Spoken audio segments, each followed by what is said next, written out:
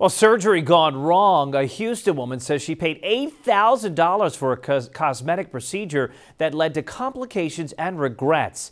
She said it was performed by a mother-daughter duo in an undercover illegal butt injection sting. Two victims say they've been doing it for over a decade, and neither the woman or her daughter are licensed to practice medicine. Jessica Wiley reports. 4 women have come forward calling Houston police with some horror stories. The 2 women we spoke to tonight say the mother has been injecting people for more than a decade. Neither she nor her daughter are licensed to practice medicine. In 2022, this 32-year-old mother wanted some enhancements. Just to get bigger butt, because that's what was going on.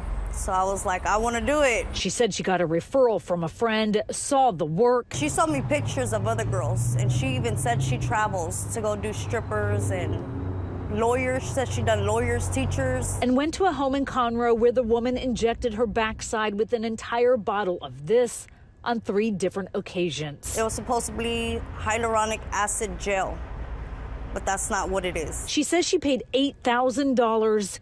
6 months later, she regretted it. The side of my butt would get really, really red and sore to touch, and I'm pretty sure it was infected.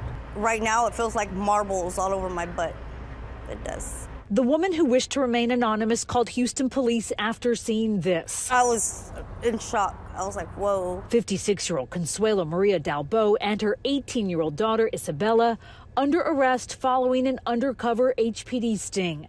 The mother-daughter duo arriving in Cypress Wednesday afternoon, thinking they're meeting a client who wanted butt injections for $6,000, HPD said.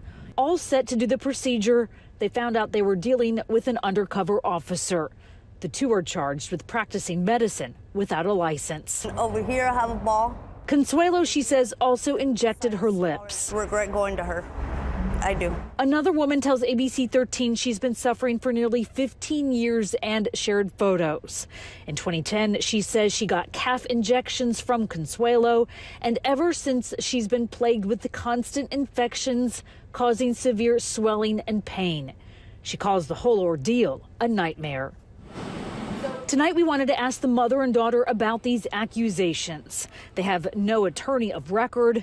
We got an obscene gesture. Don't do it. Both former clients warning people about the dangers of using someone who's not licensed. According to the district attorney's office, charges against the mother and daughter could be upgraded. This woman wants accountability. That she goes to jail. She does. And pay everybody back so they can go get fixed and get the stuff out of their body. That's what I hope.